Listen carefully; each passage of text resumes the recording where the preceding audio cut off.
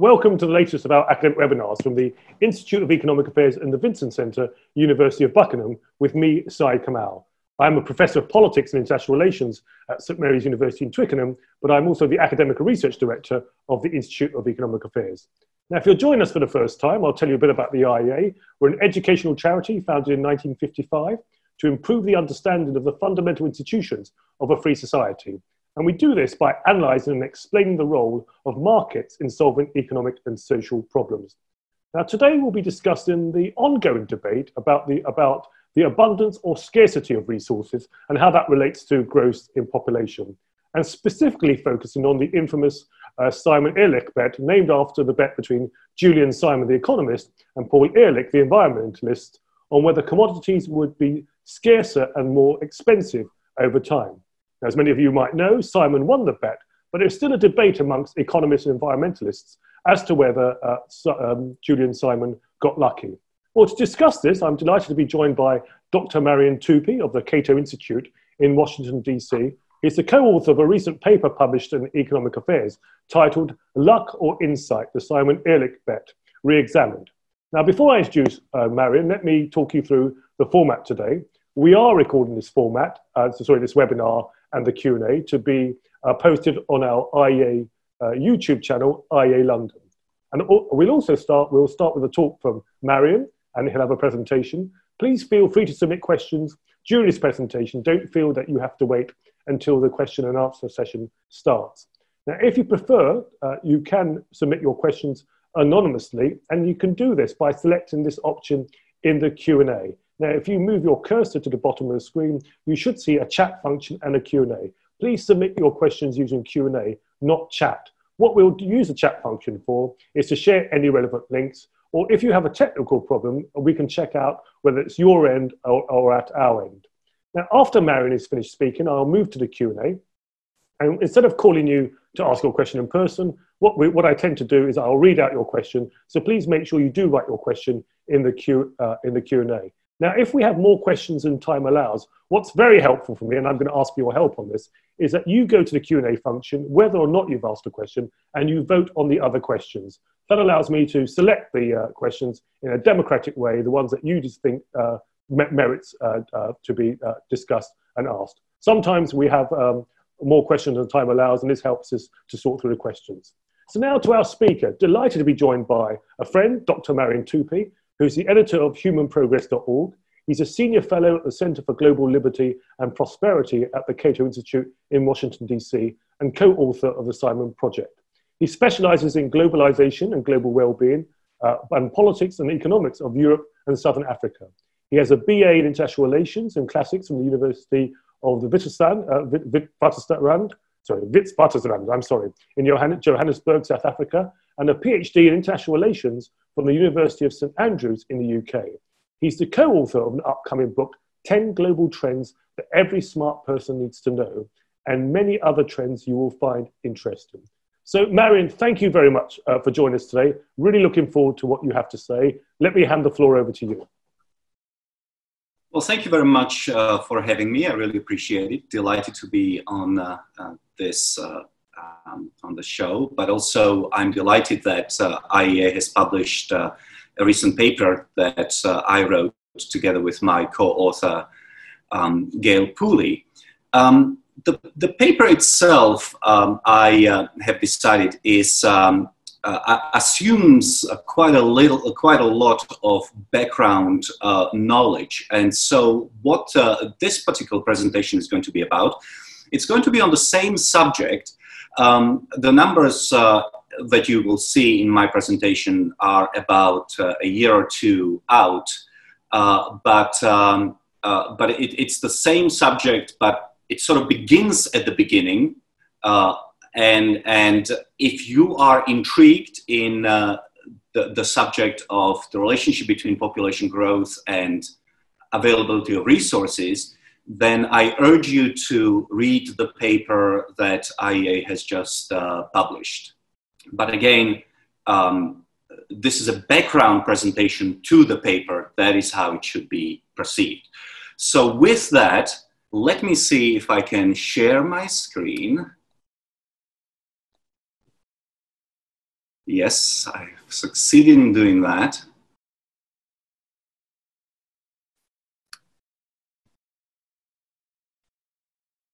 Okay. Is the presentation being seen by everyone? Yes? Okay, very good.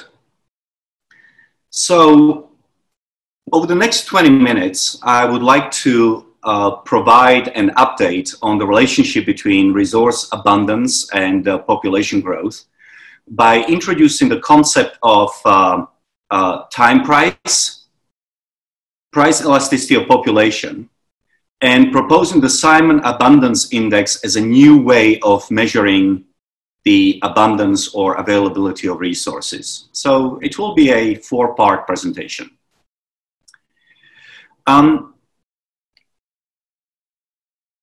50 years ago, a Stanford University biologist, biology professor, Professor Paul Ehrlich, published a highly influential book called The Population Bomb.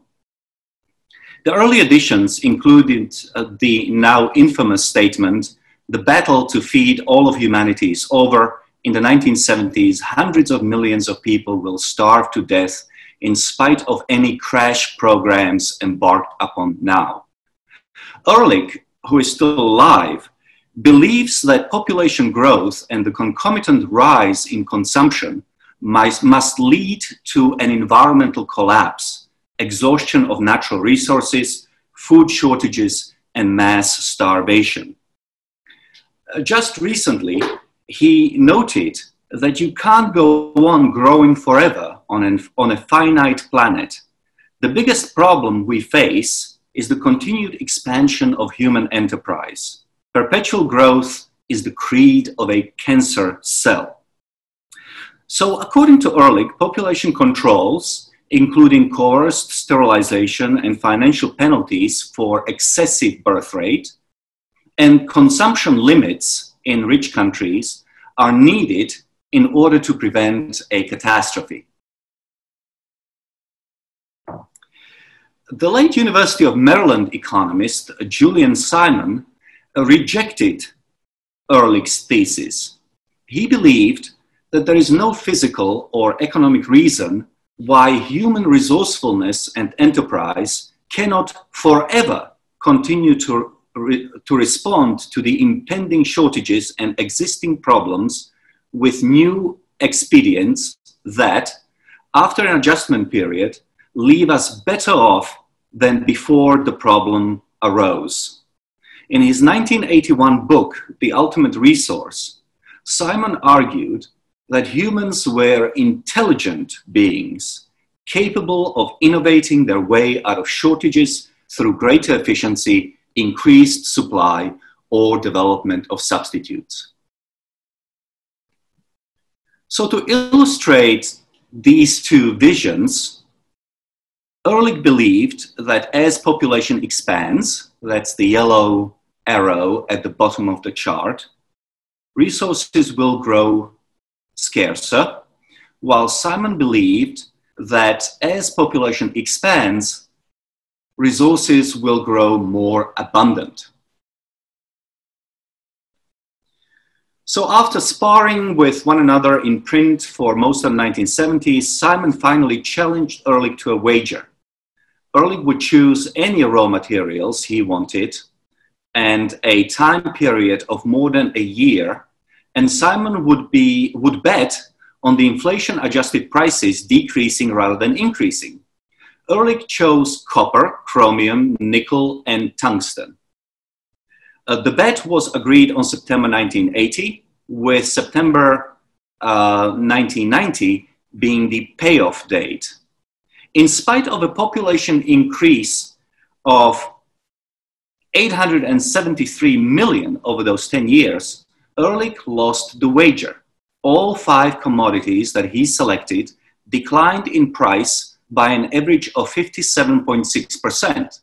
So Ehrlich mailed Simon a check for $576.07. Since Simon won his bet with Ehrlich, Ehrlich's supporters have argued that Simon got lucky. Had his bet with Ehrlich taken place over a different decade, the outcome might have been different. Indeed, some economists who ran simulations for every 10-year period between 1900 and 2008 found that Ehrlich got the better of Simon most of the time. Now, I believe that the conditions of the Simon-Ehrlich wager were too generous to the doomsayers because Simon only looked at the real price of resources and did not account for income growth, which tend to increase at a faster pace than inflation. It is important to remember that things can get cheaper in two different ways. The price can go down and/or the buyer's income can go up. Put differently, what matters for ordinary human beings is not the real price of resources, but the real price of resources relative to the amount of labor that's required to purchase those resources. Or as Adam Smith put it, the real price of everything is the toil and trouble of acquiring it. What is bought with money is purchased with labor. So to update the Simon-Ehrlich wager, Gail Pooley, my co-author, and I started by pulling historical commodity price data from the World Bank and the IMF going all the way back to 1980, which is when the original wager started. And it is crucial to note here that we did not select or cherry pick the commodities in question. We simply took what the two organizations had on offer, and we ended up with 50 commodities, with each weighted equally in our calculations. So, what did we find? Well, the nominal price of commodities, of these 50 commodities, increased by 62.7%. But inflation increased by 155.6%. So the real price of commodities fell by 36%. The real income per person per year rose by 63%, but annual hours worked fell by almost 10%, and therefore the real hourly income rose by 80%. So with the real income per person per year rising by 63%, anyway, the time price equals the real price divided by hourly income. And therefore, the time price of commodities fell by 64.7%. And this is just a different way of showing what I was talking about. If you just look at the prices of 50 commodities, nominal prices, you see that they have increased substantially. Once you account for inflation, you realize that the prices are much lower. Once you account for an increase in income, which is to say, once you realize that in addition to the price of resources, you have to account for how much more money people are making, and you convert the real prices into time prices, the amount of time that it takes to earn something, then you end up with time prices of resources declining substantially. Here is a more detailed look at the change in price of commodities between 1980 and 2017. And as can be seen here, the time price of all commodities fell.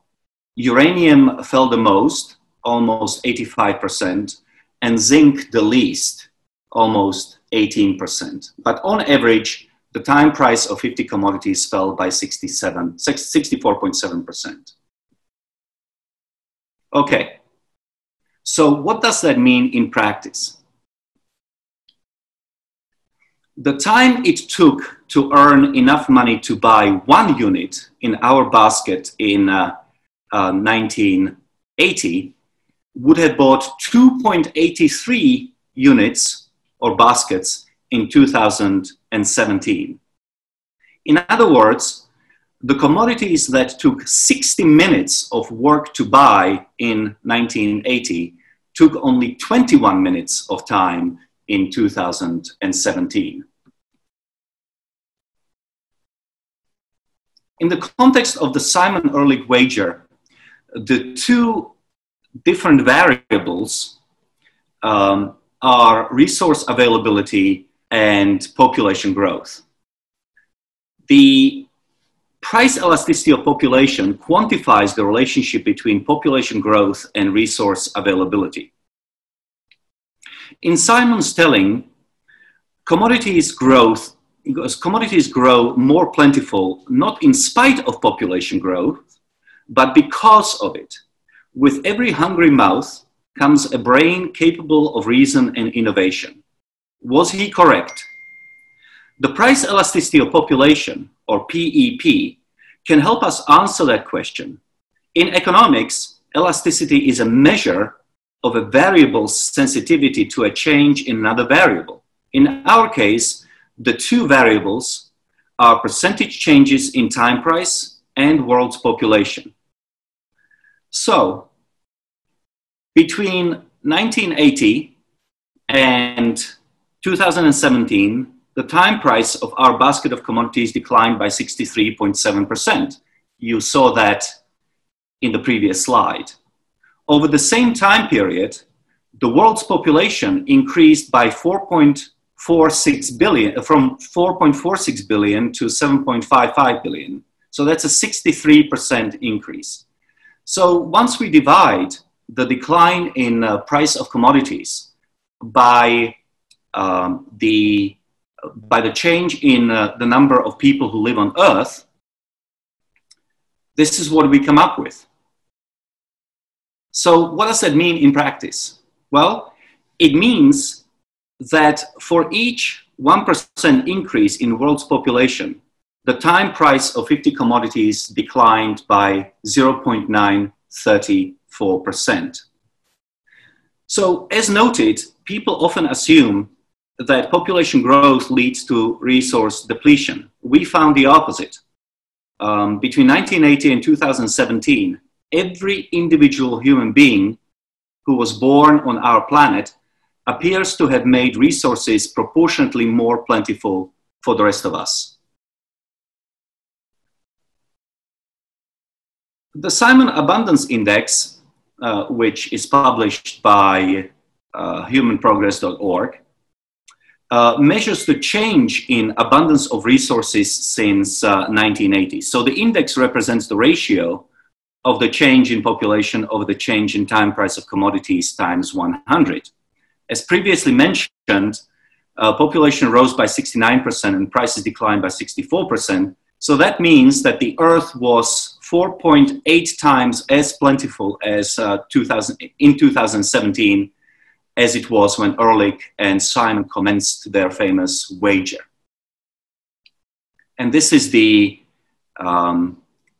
Simon Abundance Index, showing how much more plentiful in resources the world has become since 1980.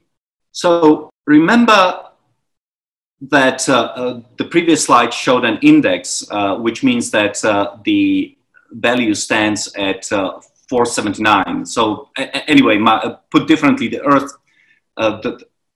depending on how you look at it, the Earth was either 480% more plentiful or 4.796 times as plentiful as it was in 1980. So in conclusion, between 1980 and 2017, the time price of commodities fell by 65%. The price elasticity of population was 0.9, and the Simon Abundance Index grew to 479%. In other words, the world was about 4 times as plentiful as it was in 1980. So in conclusion, the world resources are finite in the same way that a piano has a finite number of keys. The instrument can sound only 88 notes, but those can be played in an infinite variety of ways. The same applies to our planet. The Earth's atoms may be fixed, but human ingenuity can combine and recombine those atoms ad infinitum. What matters then is not the physical limits of our planet, but human freedom to experiment and reimagine the use of resources that we already have. Thank you very much. Well, thank you very much, Marian. I wonder whether I could ask you to stop sharing your screen, and then we'll move to the Q&A session. That's possible. Great, thank you. Thank you. So let's now ask people to submit your questions. We've got about just over 35 minutes. So please feel free to submit those questions. We've already had a first question, and I'll follow up with a couple of questions on my own. Okay. So the first question really is just a very simple question: is where can you get hold of the slides? There's a person who's attended who would like to get hold of the slides. So are they available publicly or? Of the slides? Yes, your presentation. They're not, but I'm very happy to email it to the person who is asking. So email me at mtupy@cato.org and I will send it to you. Great. Okay. The next question coming in, also anonymous, is what are the implications for the resources curse? For the resource curse, yes. Well, the resource curse is slightly different, right? I mean, it's a concept relating to the notion that if a country has a lot of minerals, the production of those minerals will crowd out other types of economic activity. It may increase the value of the domestic currency, and so forth. What are the implications? Well, I don't think there are. I cannot think of any immediate implications for the resource curse. However, if you look at the research by Andrew McAfee, his latest book, we are using fewer and fewer natural resources, and the countries like United Kingdom and the United States, which are amongst the most highly developed economies, have already reached the peak of resource use and are now on the way down. This is not a relative use of resources. This is an absolute use of resources. So even when British and American economies are running hot in the best of times, and we are producing 2 to 3% economic growth, we are using fewer resources than we have, say, 20 years ago. Now, what that means is that resources are becoming less expensive natural resources are becoming less expensive relative to the human resource, to human capital. Increasingly, economic growth, productivity, riches of society are being produced in here rather than in the mines.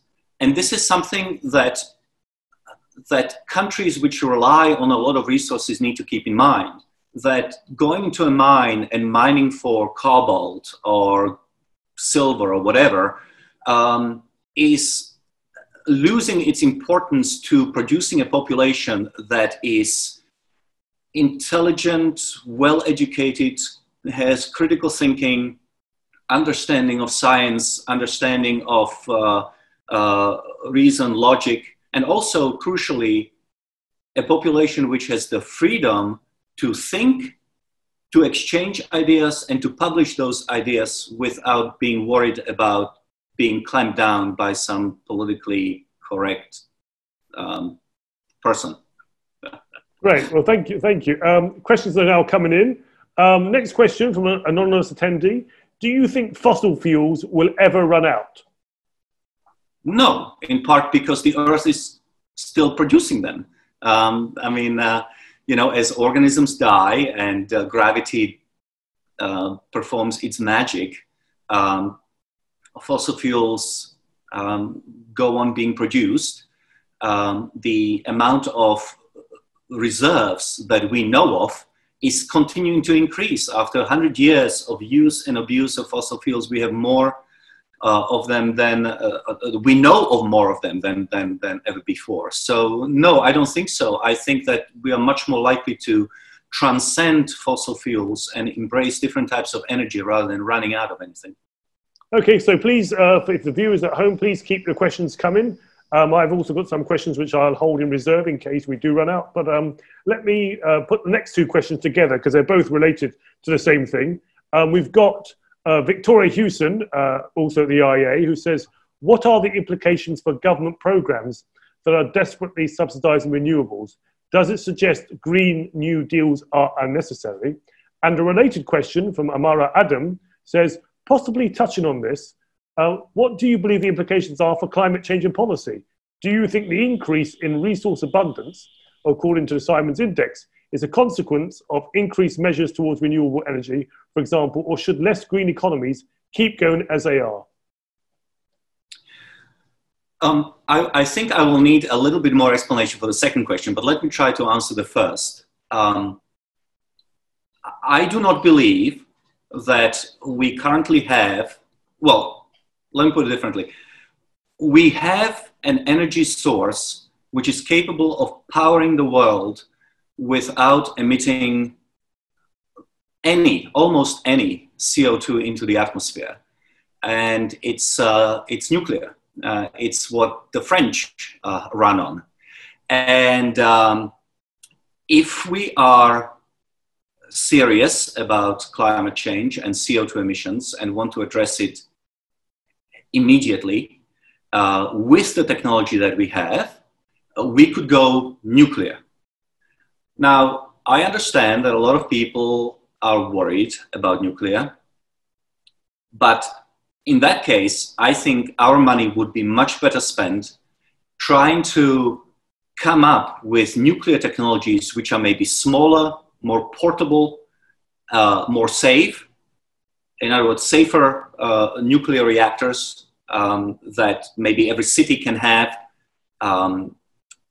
smaller but safer. So I would put a lot of money into that. And I actually think that the British government has put some money behind the fourth generation nuclear reactors as well as fusion. So nuclear reactors currently are fission. Fusion would be ideal because then you are not running the risk of uncontrolled explosion, and fusion is even safer. But of course, we are not there yet. And so instead of spending trillions of dollars or trillions of pounds on building these extremely energy intensive windmills and solar panels, which are useless when the sun doesn't shine, I would put billions of dollars into research. Now, that doesn't mean that we couldn't run the world on fossil fuels. We are not going to run out of fossil fuels, and they're probably going to become even cheaper as our technology of getting them out of the ground improves. But if indeed the society decides that we need to get away from fossil fuels, then I think the way forward is to go through extraordinarily safe fission, or alternatively put serious money behind fusion reactors. I think that's the way to go.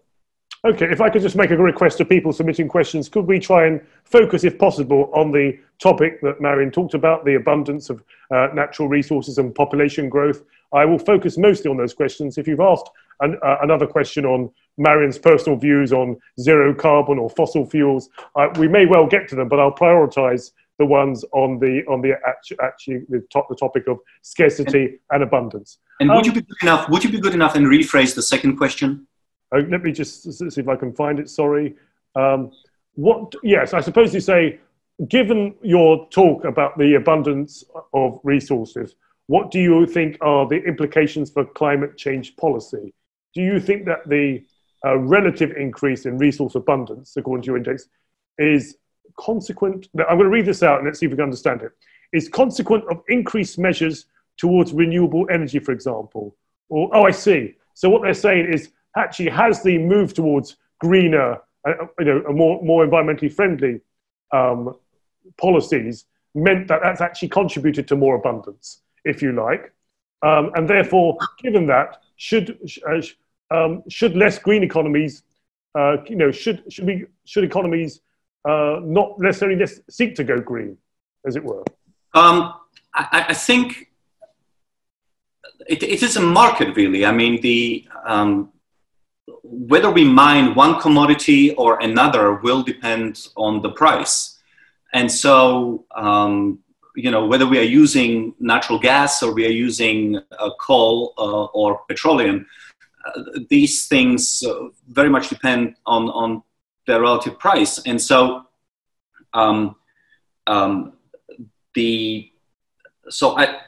if you increase the price of gas, or in British parlance, petrol,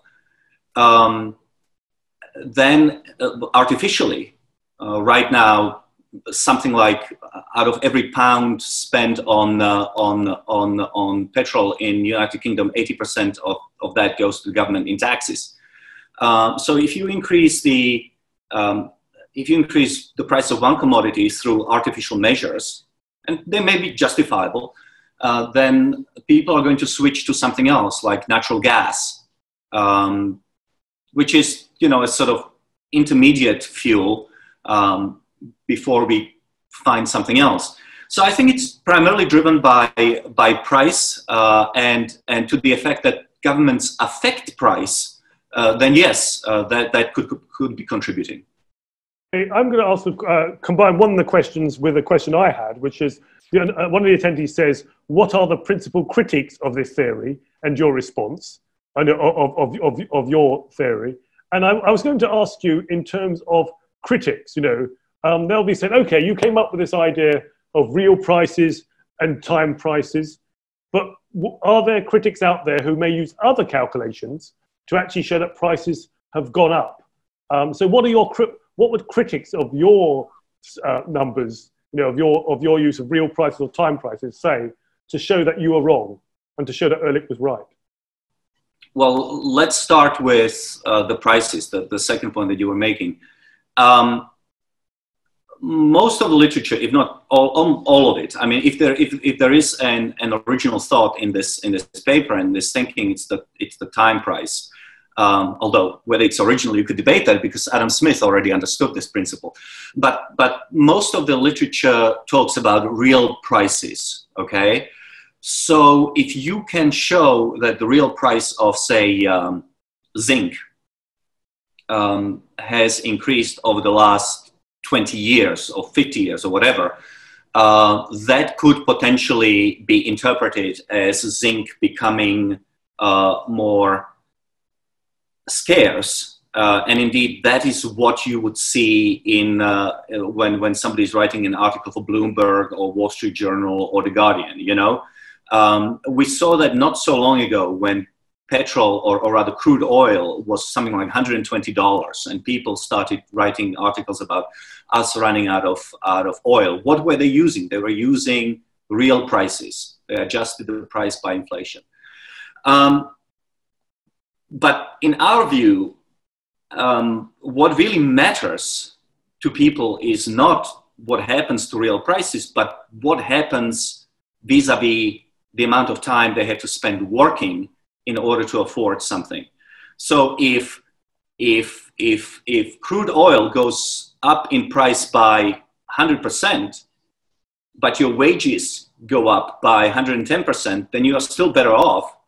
And that is a side effect of something that we found, which that of all the resources that we looked at, the one that continuously increases in price is human labor, which is to say that as our species becomes more educated, smarter, more intelligent, and so forth, we demand more money for our efforts. And that's not only true for the species as a whole. I mean, obviously, we are much more productive than Neanderthals, but it's also true of people during their lifetimes. People who are entering the job market obviously are able to command much less money than when they are just before the retirement.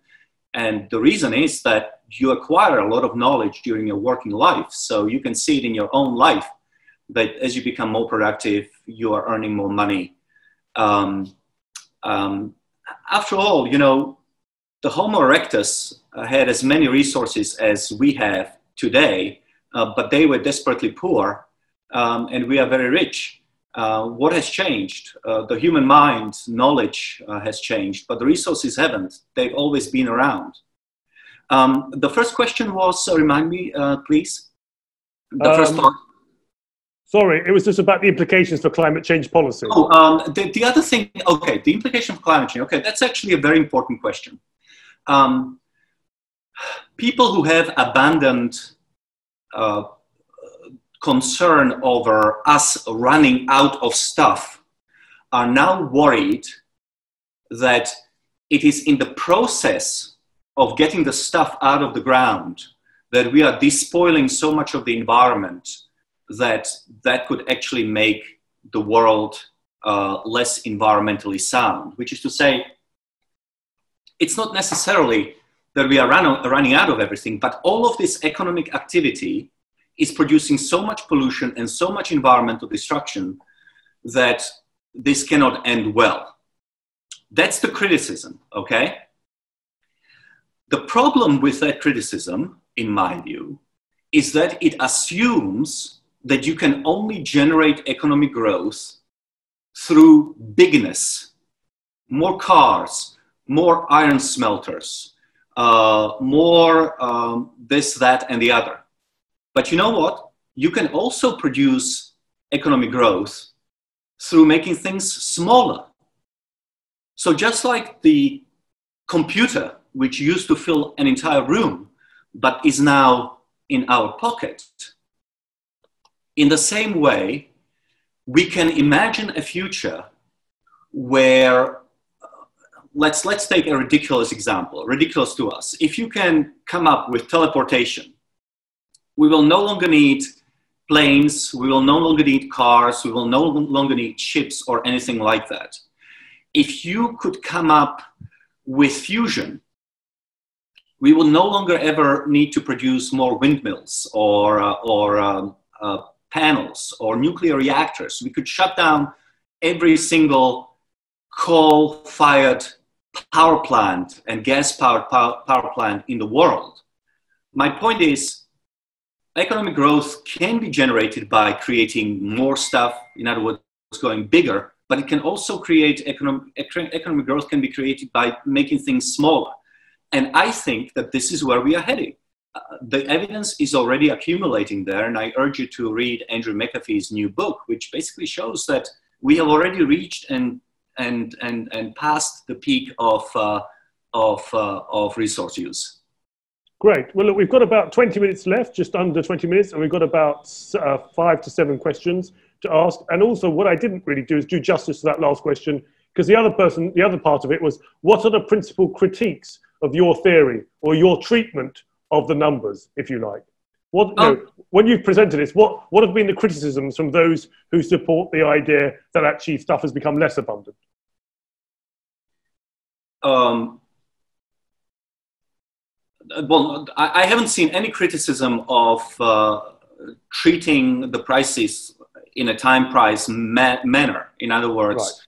Nobody has said yet that this is the wrong way to go about it. That's number one. Number two,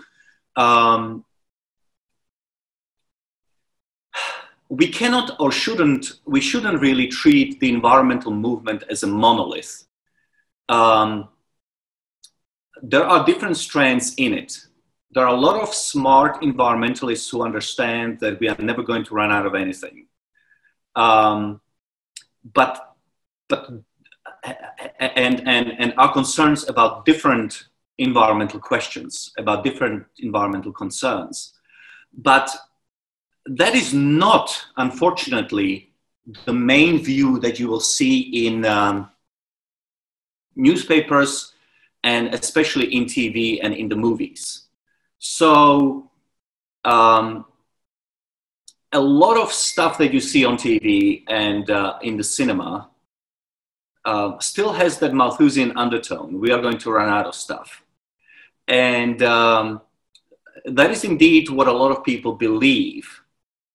And so even though parts of the environmentalist community have already embraced the Simonian view that we are not running out of things, that is not a popular perception. General public is still convinced that Malthusianism and the Ehrlich interpretation of Malthusianism is still relevant. And so it's always useful to push back against that. That's my view.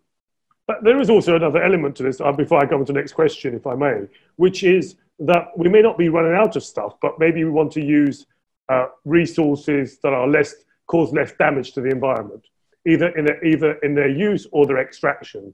So there is a variation on that, isn't there, to be fair? Yes, and that's really about the point that I was talking about before, that it's the side effect of growth and getting to those resources, transporting of those resources, using them, and so forth. And if you look at the latest Michael Moore movie, which almost got him destroyed by the environmentalists, he basically comes to a very similar conclusion. Or rather, he comes. The narrative in the movie is windmills and solar panels are close to useless. Because they are actually produced in a very resource-intensive way, but it's the creation of these solar panels and windmills, as well as economic growth in general, which is producing a lot of environmental damage in terms of polluted rivers and so forth, and toxic fumes in the atmosphere and so forth. And his answer, Michael Moore's answer, is that therefore we should have less economic growth and fewer people. So Michael Moore comes to the Malthusian conclusion, fewer people using fewer resources, but he gets there through the side effect of economic growth and environmental destruction rather than running out of resources. So it's really an improved, or if you will, a finessed version of the Ehrlich Malthus view, but it's not exactly the same. And my argument to that, to Michael Moore, would be that first of all, putting measures in place limiting women's ability to have more children is immoral, and it shouldn't be done. Every woman should be able to choose however many babies she wants to have. So that's point number one. And point number two would be that I don't think that limitation of consumption is something that is at all realistic. I think that people want to improve their lives and those of their families, and they want to consume more. So we have to tackle this problem from a different perspective. And I think that part of the answer rests in societies becoming richer and having more money to protect their environment. Let's look at Britain. Britain almost ran out of trees during the Industrial Revolution. Now the British Isles have as many trees as there were before the Industrial Revolution during the medieval period. How did that happen? Well, it happened because British society is now so rich that it can spend a lot of money on environmental upgrade, investing more in the environment. So that brings up the subject of environmental Kuznets curve, which we can talk about later. Okay, now we've got about just over 10 minutes. We've got quite a few questions. So if I can ask viewers to go into the Q&A function, help me out by by voting for them, then that would help me. That will help me choose the questions. So next question is from, and it's changing all the time. It's a rather dynamic league table here. So next question is from Amara Adam. It says, hold on a minute, no, Roberto White. So I'm gonna answer Roberto White's question. Ask Roberto White. This is, I think you mentioned this in your talk. What do you think about people who say that they don't wish to have children because of the fear of what the planet will be like in terms of resources in the future?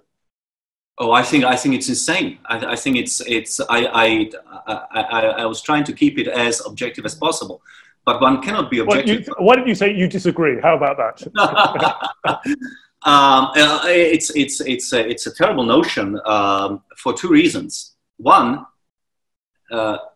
it's almost certain that at the end of this century, we are going to have fewer people than at the peak in the 2060s. So the population continues to increase, but total fertility rates are dropping at such a fast level that at the end of this century, we are probably going to have as many people, or around the same amount of people as we have today.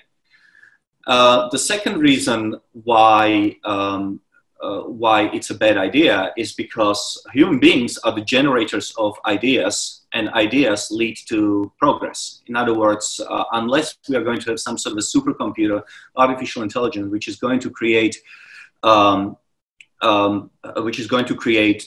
the new Mozart music, or which is going to find a cure for the next pandemic, we have to rely on people to come up with answers to our most pressing problems. The more people we have, the more ideas we have, the more we can interact with, the more they can interact with those ideas. In the words of Matt Ridley, ideas having sex, until you come up with a solution to our problems. So far, all of our problems have been solved by people. If you don't have people, then I guess no problem.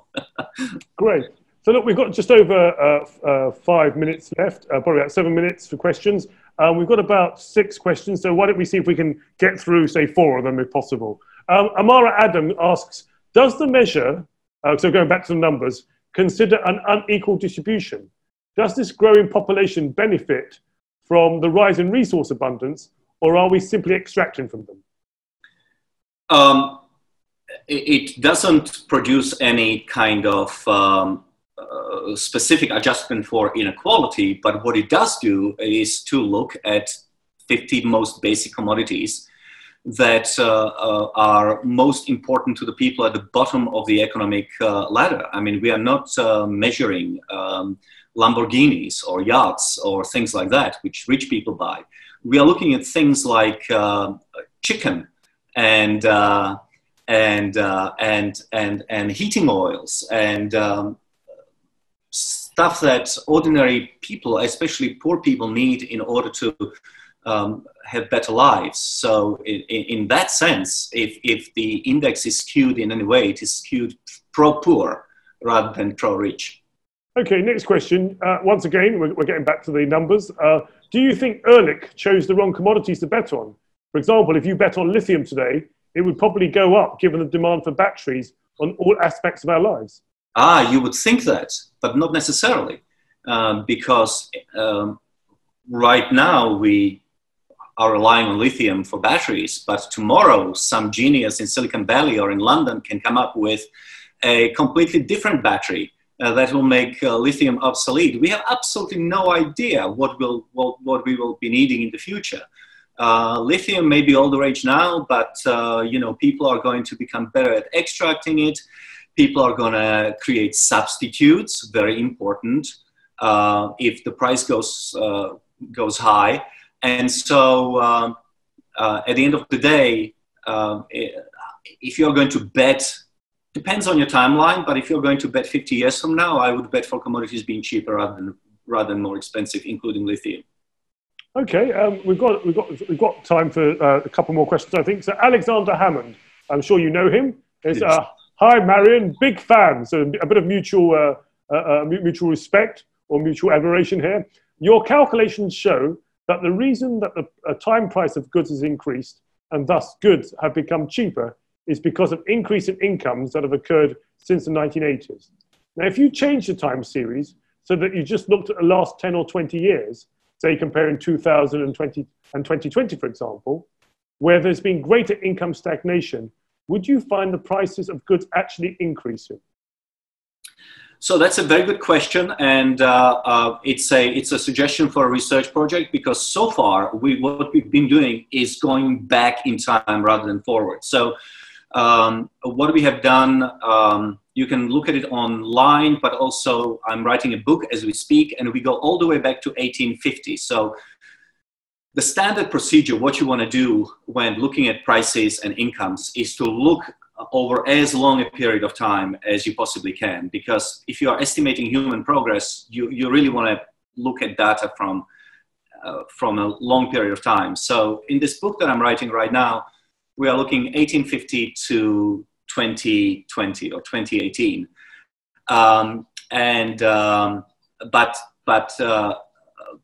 But if you're looking at the last 10 years, I haven't done that, partly because I think that longer time periods show because you wanna keep on discovering new information about the relationship between population growth and resources and the long-term availability of resources. You don't want to just focus on a 10-year period and say, okay, because the economy was doing so badly, you know, people are poorer now than they were. That's undoubtedly true, but that's only that's a secondary issue to the relationship between population and resources, which is the primary objective of the project.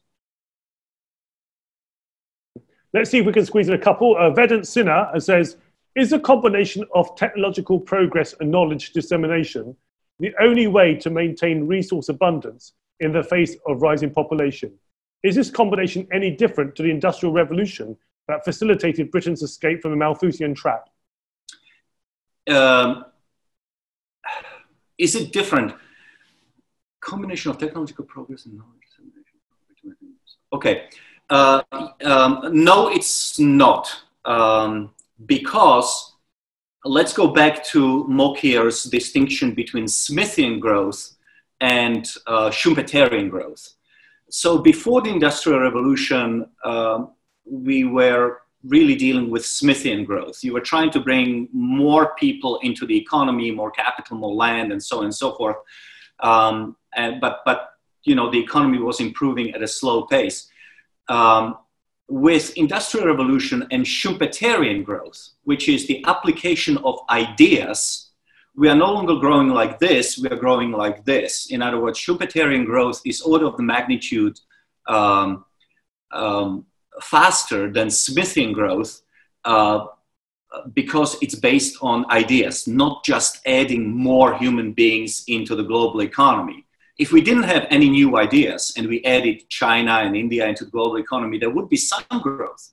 But if those Chinese and Indians can produce new ideas, then you can accelerate the pace of growth. And that's where we are living now. And I think that's probably the type of economic thinking that started in Britain during the Industrial Revolution. Okay, let's see if we can squeeze in one last question. Linda Whetstone, who I'm sure you know very well, who's an IEA trustee and a hero to many of us in the classical liberal movement. I'm sure she's blushing now with her modesty. And Linda asks, if the number of good ideas is related to the numbers of people on the planet, do you really think that as the population reduces in the future, the beneficial processes you've been discussing will reverse? Well, population numbers are only useful, or more people are only useful if they function within freedom. If people cannot think, converse, write, and apply their ideas, then increased numbers of people are not that beneficial. If you cannot open a business and apply your idea, or if you cannot even think about it or write about it, then no. So it's really humans times freedom that produce the ideas which then lead to prosperity. do I think that the process could go into reverse? I can imagine a situation, let's put artificial intelligence aside, and let's just imagine that it's all about people and freedom. I can certainly imagine that at some point in the future, you could have so few people in the world that that you wouldn't be able to produce new ideas at the pace that you currently can. I mean, Matt Ridley described the number of cases when humanity's knowledge base has actually shrunk and knowledge has retreated, and people became more technologically primitive. The example of Tasmania is a very good one. After the Tasmanians got stranded in Tasmania by the rising oceans, there were so few of them that they actually lost some technological knowledge. Now, 100 years in the future, or even 50 years in the future, it's possible that we will all have all of human information on a microchip in our heads. In other words, we will never again lose information in the way that we have done during the dark ages after the fall of Rome, or Tasmanians in Australia.